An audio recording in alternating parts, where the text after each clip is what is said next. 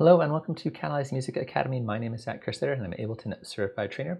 And for today's quick tip, I want to talk a little bit more about MIDI mapping. A couple weeks ago, I talked about how to do kind of like toggle versus momentary MIDI mappings, and a lot of people had questions about other more kind of intermediate to advanced MIDI mapping controls. And so I want to take a look a little bit deeper into what you can do with MIDI mapping because it's really flexible and live gives you tons of options for customizing exactly how you control the software. So I want to start by taking a look at first, how you can basically take a series of buttons and map them to a knob. So we already know we can map a button to a knob, so let's go ahead and try that out real quick. So I'm going to enter to my MIDI map mode by hitting Command M, and I'm just going to map this volume fader right here to MIDI note C1. So now if I hit this button, it's going to turn it all the way on or all the way off. So we can get that kind of like binary control with it. I can also adjust the range, so say I want it to go from like -30 decibels to -6 decibels. I can now adjust it between a much smaller range, which is kind of cool. But what I really want to do is have even more control than that. So the way I'm going to do this is I'm going to first hold down my first MIDI note, which is going to be C1 again, and then I'm going to hit a different MIDI note, which is G1. So now, let me reset this guy. Now as I hit these buttons, if I hit C1, the volume is going to be all the way down, but as I move up in MIDI note, it's going to go up incrementally. So let's try this with the clip playing. Depending on which MIDI note I hit, but in that range of C1 to G1, it's going to adjust the volume. So this is true for pretty much any parameter that can move up and down, any kind of knob or fader or anything like that. So in this case, we did it with the volume. Let's go ahead and unmap that.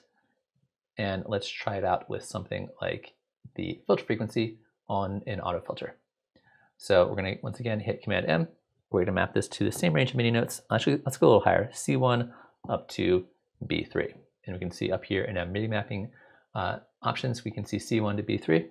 So now if I hit a really low note, the value is going to be low. And as I go up in MIDI note, the value can either jump around or go up in smaller increments, depending on how many notes I mapped it to.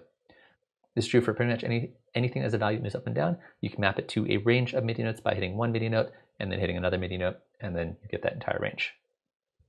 Another way we can do this is instead of applying this to something like a knob, we can also apply it to clips.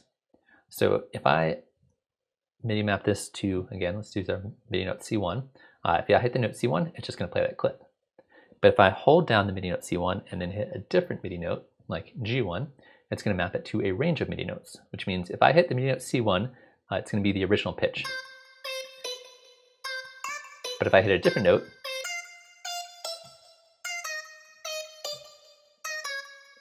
it's going to pitch it up or down depending on how we've mapped it, which is pretty cool. So let's take another look in here. We can see we have actually 3 notes listed. We have C1, C1, and G1. So the notes on the outside are going to be the range of our mappings, and the note in the middle is going to be whichever note will play the original pitch of this sample. So I'm starting at C1, and then it'll pitch it up to G1. However, if I were to, say, for example, hit G1 first, and then hit C1, you can see we have C1, G1, and G1. So again, same range, but this time G1 is going to be the original pitch. And if I try playing this now, G1 is going to be the original pitch, and it's going to pitch it down.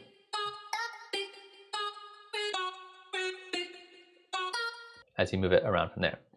On top of that, if you hit 3 notes, you want to hit the middle one first. So if I hit E1, for example, and then C1 and then G1, we actually have a middle range, which E1 is going to be our original pitch, and then it's going to pitch it down as I go towards C1 and up as I go towards G1.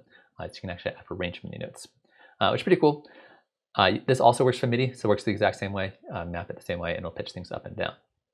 So are you going to use either one of these every day in your production life? Probably not, but hopefully someday you're out there either designing a live performance setup or looking to do some cool custom control. You want to be able to basically play a clip on stage or even in the studio.